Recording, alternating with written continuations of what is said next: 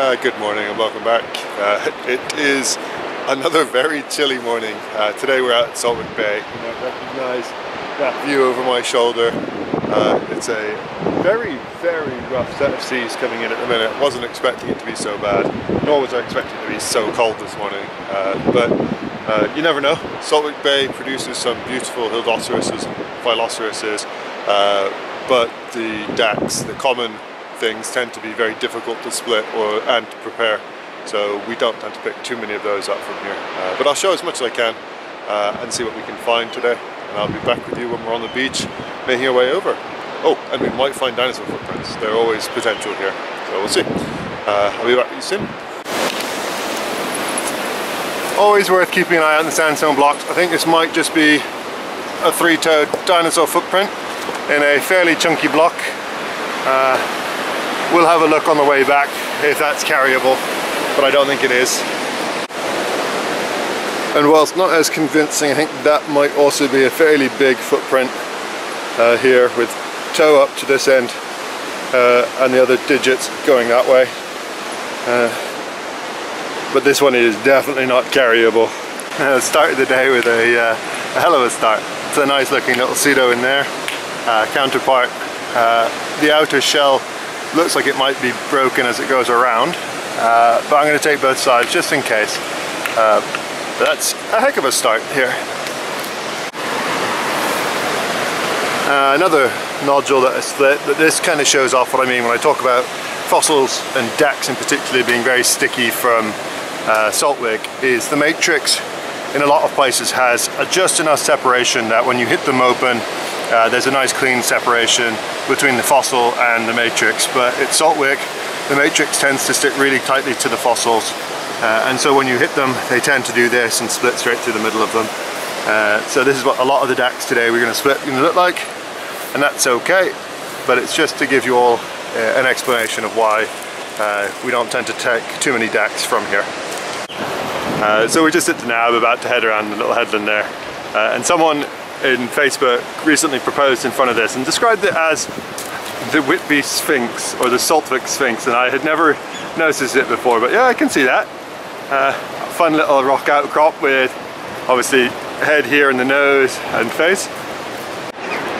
Walking across the next section of sandstone, you can see all these black bits. They might look a little bit like mineral discoloration, but every single bit of black in these sandstone blocks is all plant material or organic material that's become carbonized and basically turned to coal.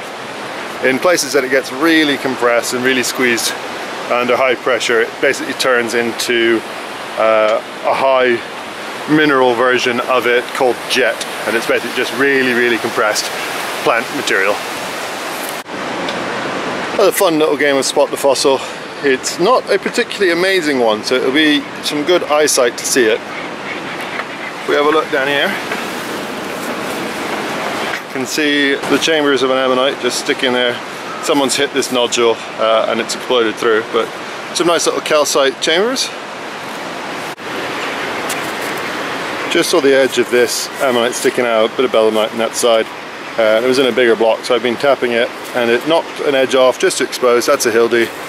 So that won't get tapped anymore. One loose little Hildy.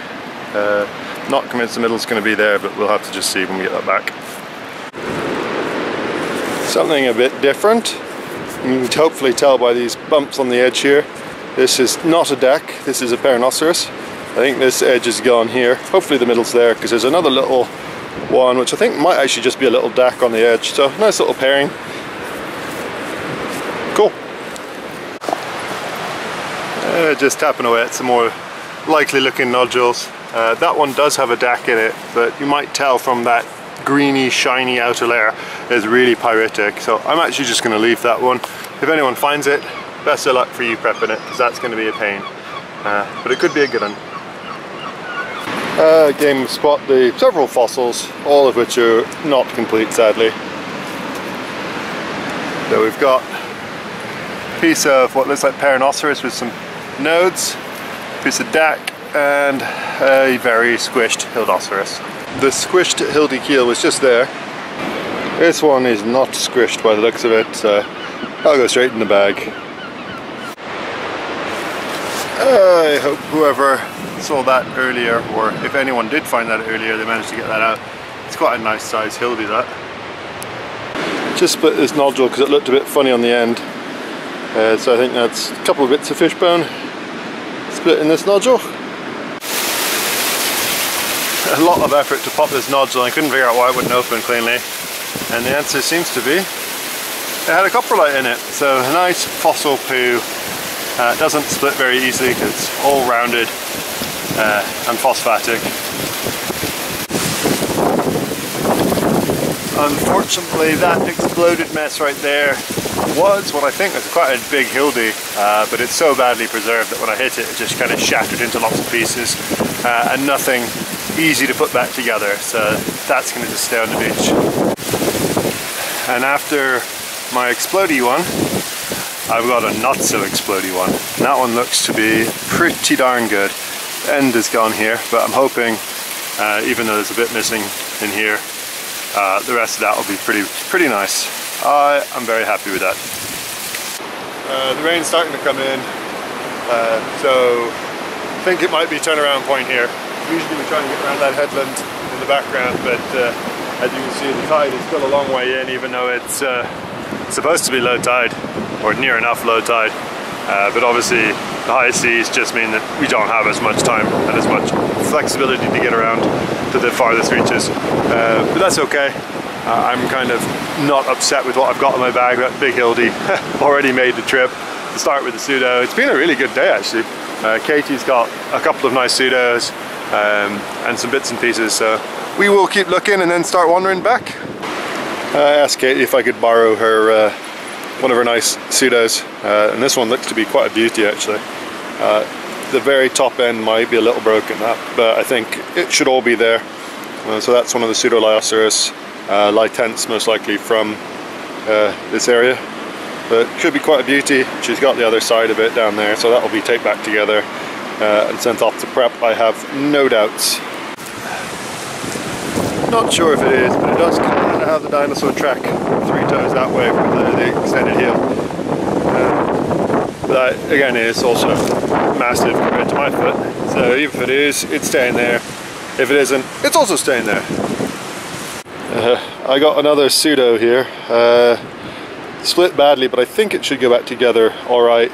So that's what we'll do, stick the 2 bits back, and we'll be good to go. But why it split that way, I don't know. It's the narrow part of the nodule. Just one more deck for the bag. That one probably worth taking. A little bit. Just about to hit the beach and get up as the weather gets worse and worse, as you probably hear with the wind getting louder and louder. So just about done, and this will be a final hunt for 2023. But I'll probably wrap up in the car where it might be quieter and less windy.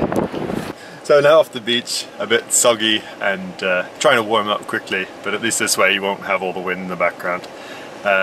This was the final hunt for me for 2023. By the time the video comes out, it'll be 2024, so I hope everyone has started their new year well. It's been a fantastic year and a pretty good hunt to finish it off. That hildy looks to be something pretty special for me, so I'm quite excited to see that one prepped. I'm just about to catch up with some of the fossil prep guys, both Mark Smith from Yorkshire Fossils and also Marcus Cliff, who does the fossil prep for the fossil shop in Whitby, and a lot of my stuff as well. So I'm going to get hopefully some new fossils to be able to show off, and also drop some of these fossils that I've got sitting around off to these guys to get done. So there'll be a lot more things of the before and afters to look forward to coming up in the new year as well.